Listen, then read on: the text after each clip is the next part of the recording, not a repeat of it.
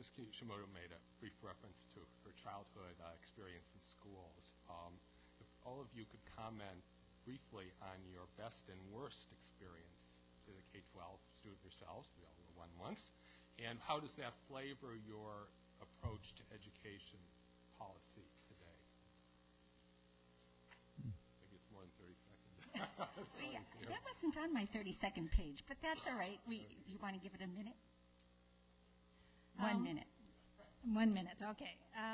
Well, best, I think I mentioned, it's really my experience really walking into a classroom, not knowing a word of English, and as an immigrant, kind of really, I actually went to public schools in Illinois, Michigan, Massachusetts, a number of public schools all over the U.S. I'm the expert on education all over the United States, and really they were all excellent schools. And so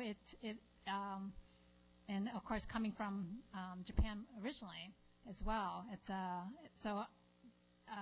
education just becomes, as you know, I'm an Asian parent, and education is really just core to all our children's future. I mean, it's just that.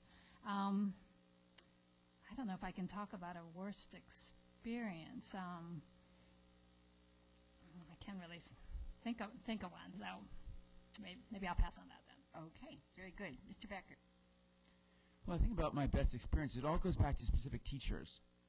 Right? It's Professor Lightham, my history professor, that encouraged me to go become a history major in college, and my Spanish teacher that got me interested in Spanish culture and encouraged me to ultimately go spend 7 months as a volunteer in Guatemala and El Salvador, and a math teacher. He was just phenomenal. The kind of guy you just remember your whole life, and I think that influences my decision making. That we have to value teachers, and I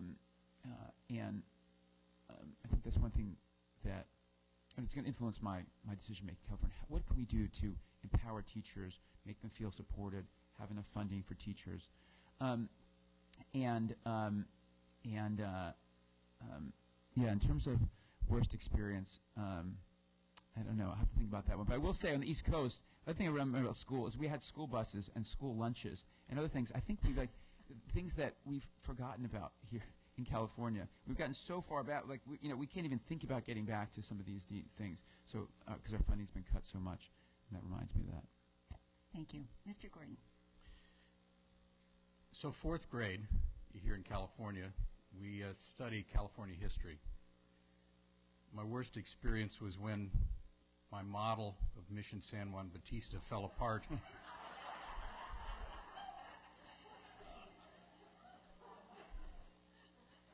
I can only blame it on bad glue. My best experiences all relate to quality teachers.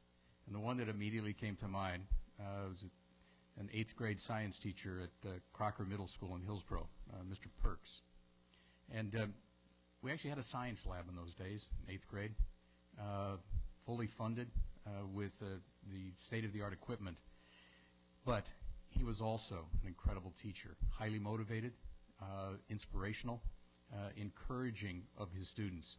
The best experiences are always with the best teachers. Thank you.